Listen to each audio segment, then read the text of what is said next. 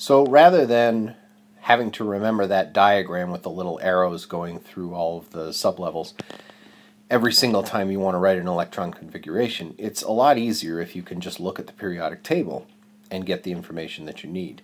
So I've got a little mock-up of a periodic table here, and it's color-coded and it's labeled in a very specific way. And for this purpose, we're going to make sure that we remember that helium actually belongs over here right next to hydrogen. That's why it's colored in purple, just like hydrogen is.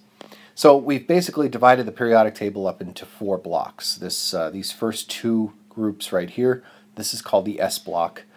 This yellow group here is called the P block. The blue group in the middle is called the D block, and then down here the gray group here is called the F block.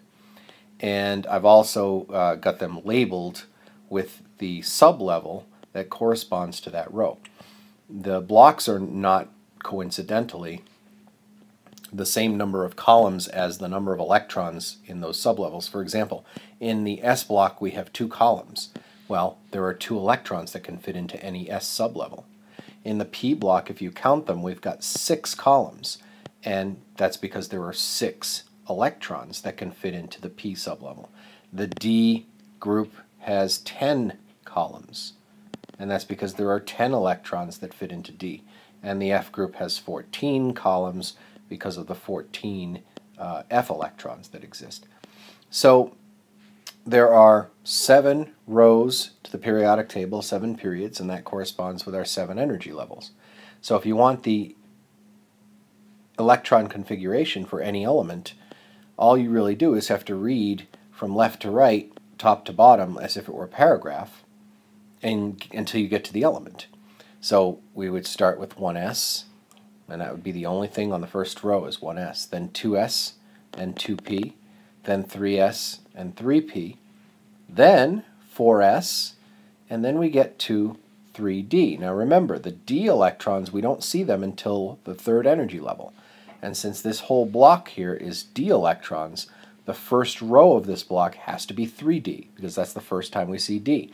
So even though it's in the 4th row of the periodic table, it's 1 row behind. The entire d block is 1 row behind where it should be.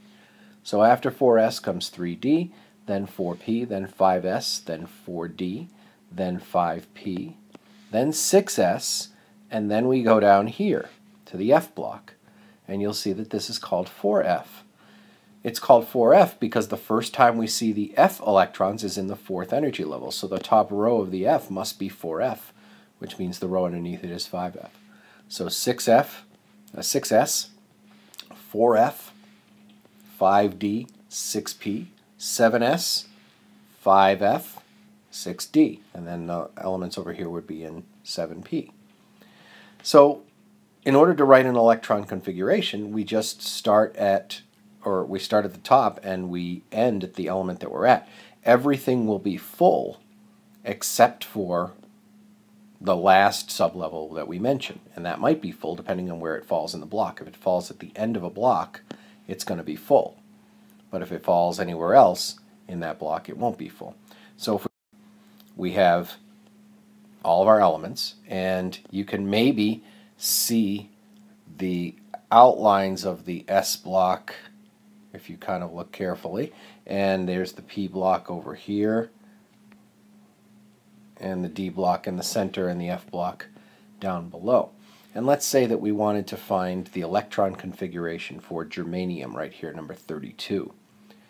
So the full configuration, now 32 here, this is on the 4th row of the periodic table. It's in the P block, and it's the 2nd one over. So it's going to end on 4p2. Everything before that will be completely full.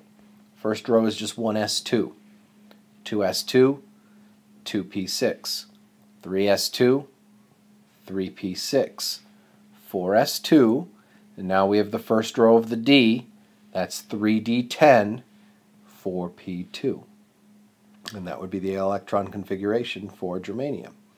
If we want to do the noble gas configuration, it's very simple. Go back to the previous noble gas, which would be argon, write argon down, and then continue on as usual. So it'd be argon in brackets, 4s2, This is 3d10, 4p2, and you're done. If you want to do rubidium right here, number 37, the Roman numeral, or the noble gas form rather, go back, krypton, 5s1. It's in the 1, 2, 3, 4, 5th row down, S block, first one, 5s1. So krypton, 5s1. If we want to do the full electron configuration, 1s2, 2s2, 2p6, 3s2, 3p6, 4s2, 3d10, 4p6, 5s1. So it's pretty simple. You can use this instead of doing the diagram with the arrows, or you can use the diagram with the arrows if you're so inclined. This is just a lot easier to do than that. So good luck with it.